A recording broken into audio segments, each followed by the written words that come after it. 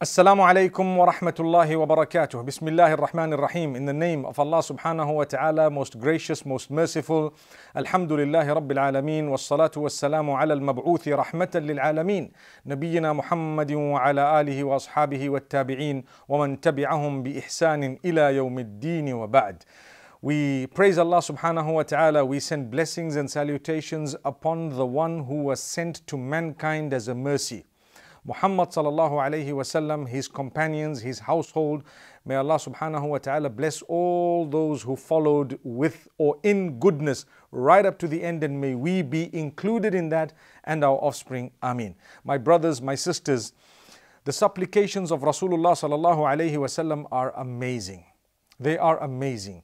They are so relevant in our lives, where we see we are suffering from laziness, anxiety. We have the same concerns regarding being engulfed by debt, being overtaken by an enemy, etc. And the Prophet ﷺ made all these dua or supplications, and we have it literally given to us on a plate, subhanallah, on a platter. And we still don't make use of these beautiful, blessed words. So inshallah, the idea of this entire series is to conscientize us regarding these beautiful supplications, and for us to be able to learn them, put them into practice, call out to Allah. And like I've said in several of these episodes, even if you have not yet memorized the Arabic, start saying this in English or in any other language, and Allah subhanahu wa ta'ala will open your doors. The hadith that I'd like to start off with today is the hadith of Aisha radiallahu anha, wherein she says the Prophet sallallahu alayhi wasallam used to say, Allahumma inni a'udhu bika min al-kasali wal-haram wal-ma'thami wal-maghram wa min fitnati al-qabri wa adhabi al-qabri wa min fitnati al-nari wa adhabi al-nari wa min sharri fitnati al-ghina wa a'udhu bika min fitnati al-faqri wa a'udhu bika min fitnati al-masih al-dajjal. اللهم اغسل عني خطاياي بماء الثلج والبرد ونق قلبي من الخطايا كما نقيت الثوب الأبيض من الدنس وباعد بيني وبين خطاياي كما باعدت بين المشرق والمغرب. Subhanallah. This hadith is muttafaqun alayh. So the meaning of this dua is, O Allah, I seek your protection from laziness and from old age, and I seek your protection from sin. So protect me from sinning. And I seek your protection from debt. You know, debt meaning owing people money. And this brings me to a very interesting factor. We are not allowed to just go about borrowing from people when we don't really need. It's only when you're in a dire need that you actually are allowed to go and ask people, I can't manage, I can't cope, I need to borrow some money. Please, can you give me some money? I will give it back to you, etc. But if you're just going to ask the people when you don't really need, then Allah subhanahu wa ta'ala is not going to help you to pay back, because it becomes a bad habit. People want to live beyond their means. May Allah subhanahu wa ta'ala make us from those who understand, those who can budget correctly when we actually are spending. So, O Allah, I seek your protection from laziness, from old age, from sin, and from debt. And I seek your protection from the trials of the grave and the punishment of the grave. Two things are made mention of. Min fitnatil qabri wa adhabil qabri. The trials of the grave and the punishment of the grave. And I seek your protection from the trials of the fire and from the punishment of the fire. It's amazing how there are trials of the fire and there is punishment of the fire. And I seek your protection from the harms of wealth. Amazing. From the harm of being wealthy. What could that be?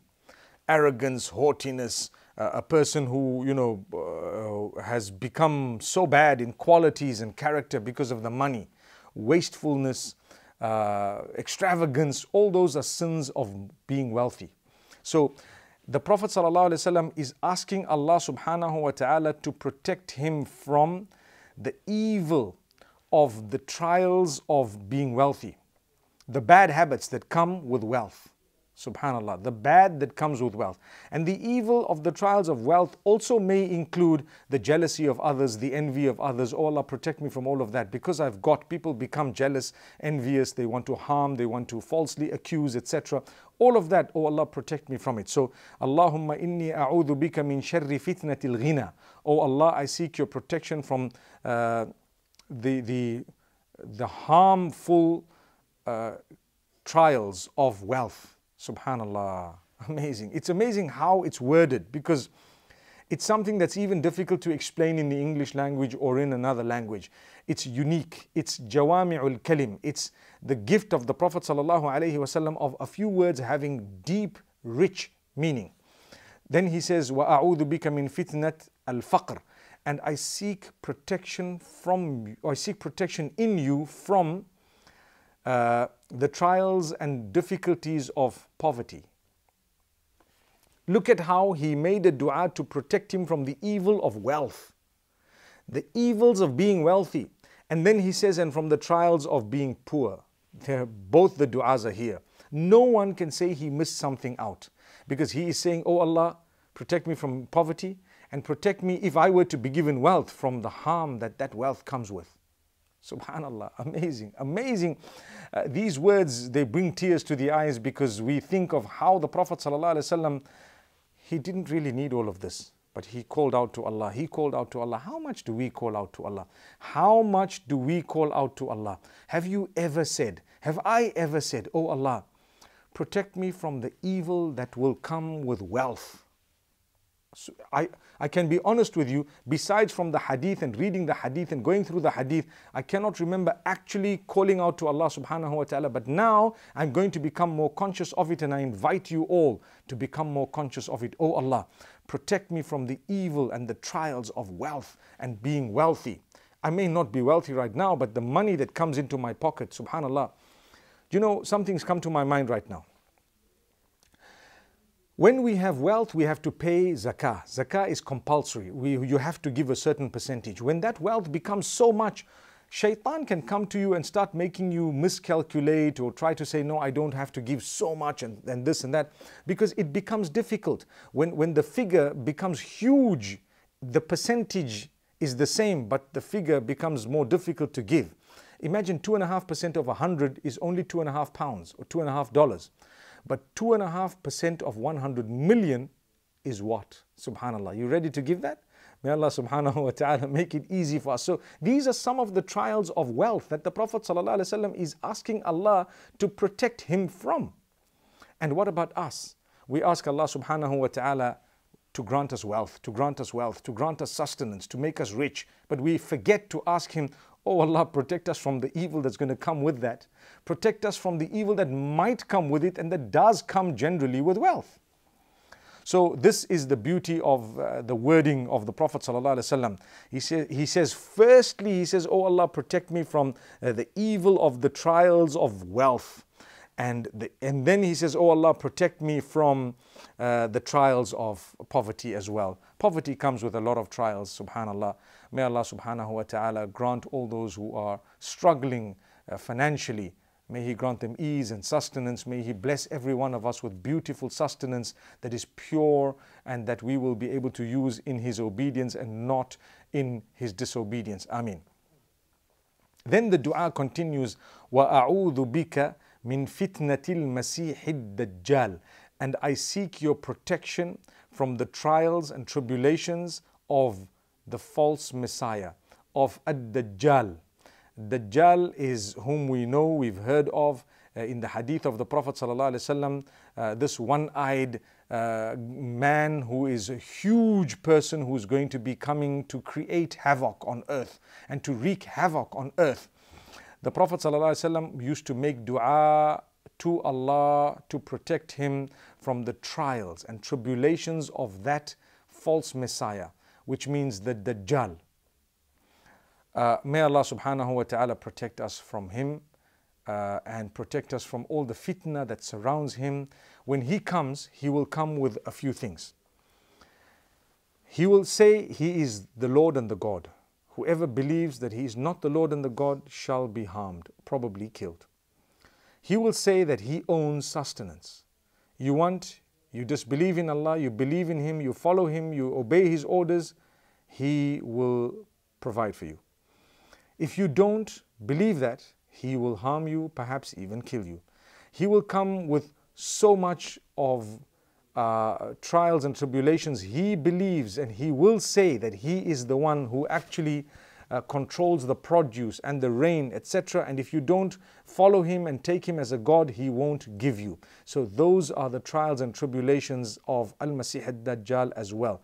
At any time when you have a person or when you have a force that happens to be calling in the same direction, they will be considered a force that is a devilish force.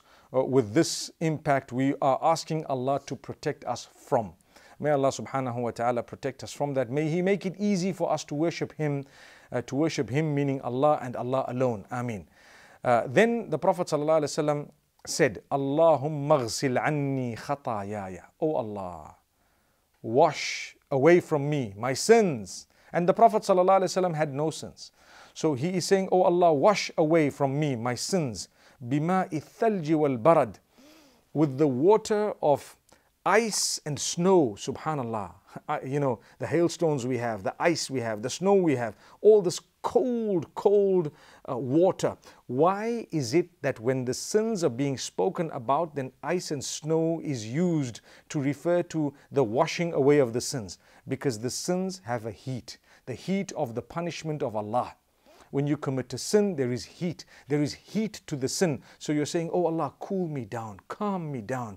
Let me not commit sin and wash my sins away in this, with that cold, icy water that is filled with, barad and thalj, the ice, the hail, the snow, subhanallah.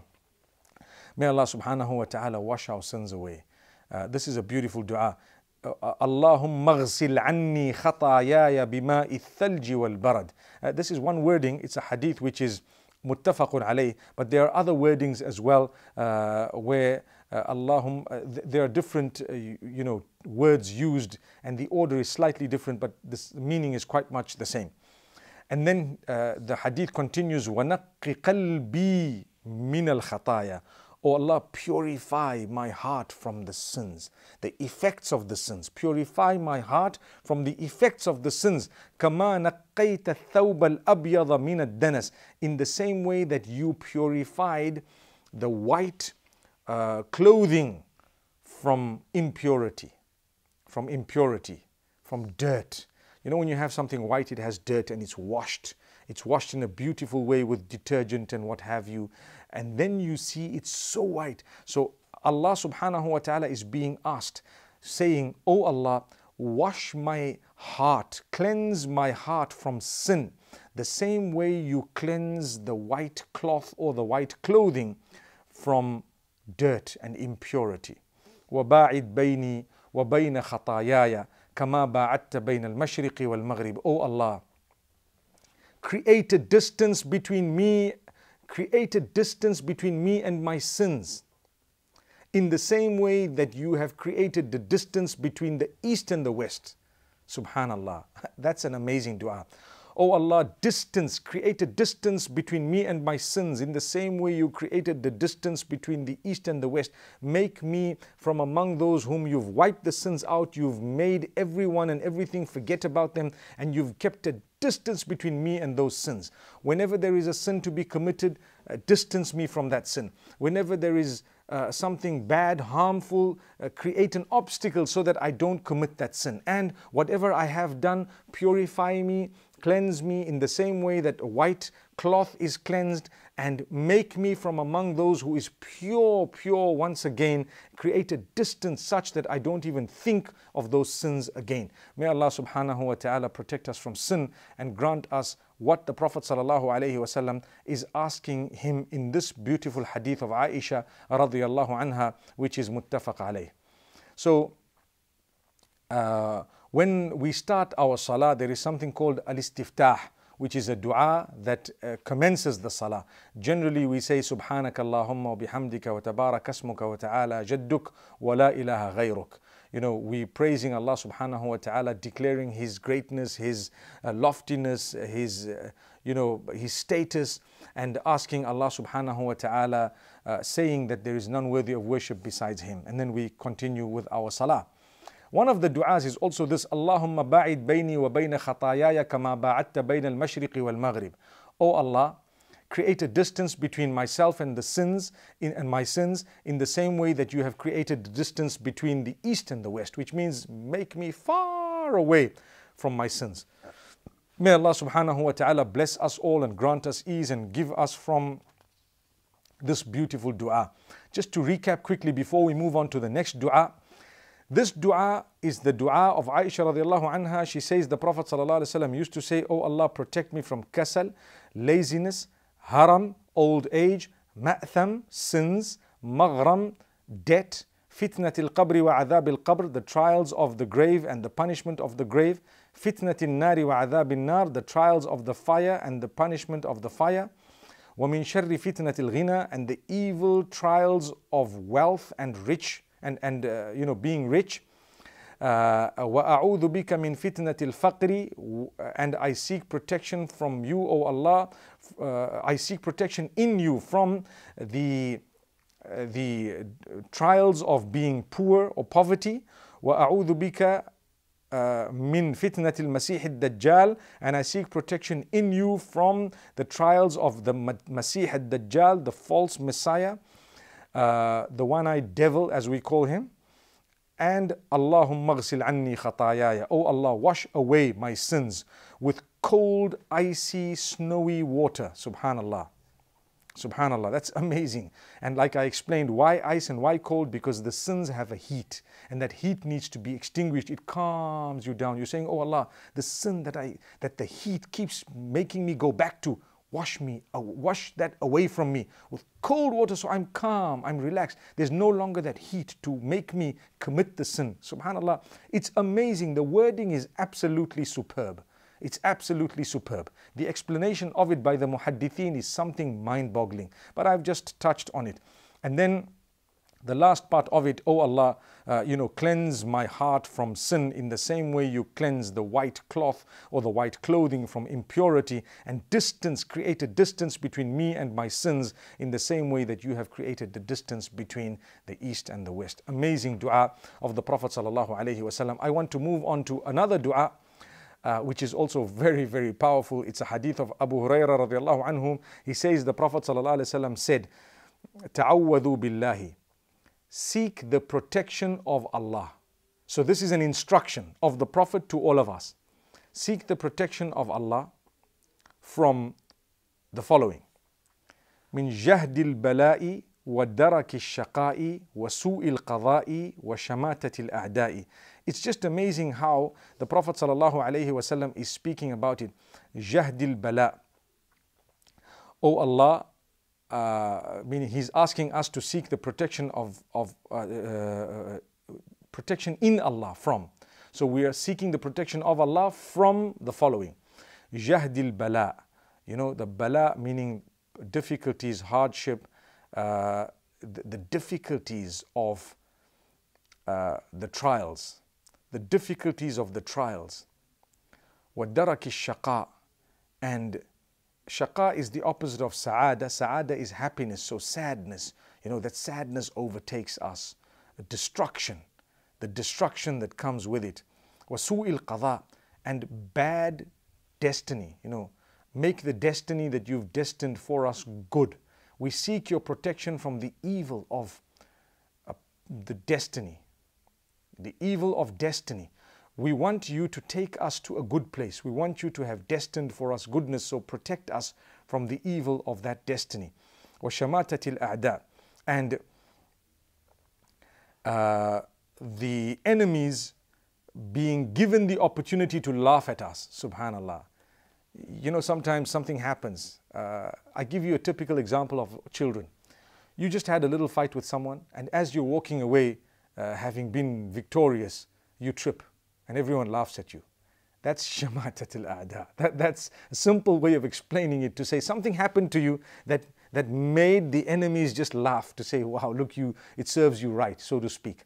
So we are asking Allah subhanahu wa ta'ala to protect us from the turning of that in such a way that the enemies are given the opportunity to laugh at us. And this is why the hadith of Ibn Umar radiallahu anhuma, he says, the Prophet ﷺ used to say, Allahumma inni a'udhu bika min zawali ni'matik. Oh Allah, I seek protection. I seek protection in you from the departure of the gifts that you've given me, the boons, what you've bestowed upon me. Allah gives us gifts, sometimes He takes it away. Oh Allah, don't take away my gifts. Don't take away what you've given me, what you've bestowed upon me. Allahumma inni a'udhu bika min zawali ni'matik. Oh Allah, I seek your protection from the gifts you've bestowed upon us being taken away. What is the ni'mah? Iman, Islam, your wealth, your health, your family, whatever else Allah has given you. A lot of us are guilty of not asking Allah for protection from taking all that away. It's sad. So Allah subhanahu wa ta'ala is telling us through the blessed lips of Muhammad sallallahu alaihi wasallam to call out to Him, to say, oh Allah, I seek your protection from taking away these gifts that you've bestowed upon me. وَتَحَوُّلِ عَافِيَتِكَ, and the turning of the afiyah that you've given me, the good health that you've given me, the purity that you've given me, the chastity that you've given me, whatever goodness you've given me, oh Allah, don't let it turn around.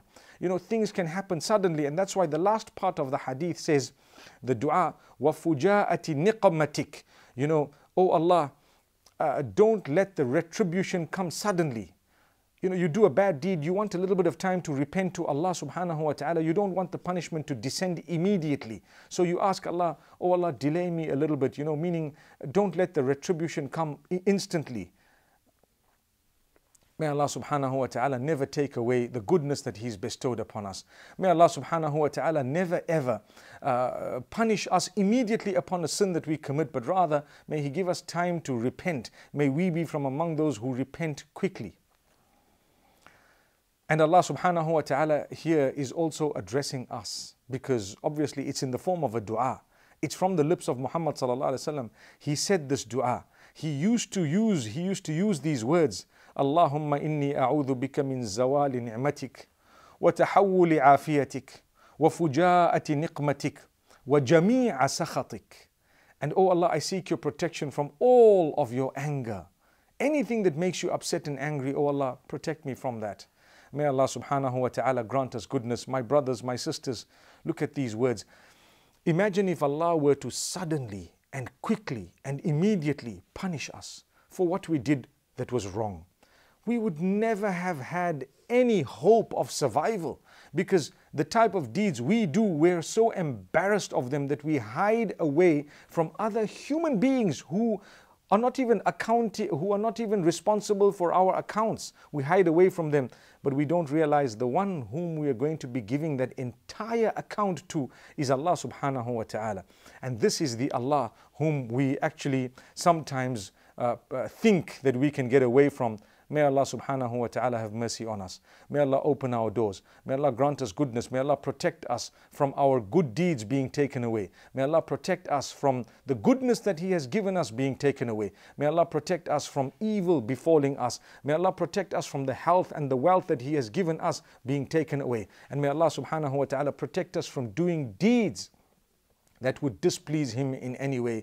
My brothers and sisters, I look forward to the next episode of this beautiful series. Until then, I say Assalamu alaikum wa rahmatullahi wa barakatuh.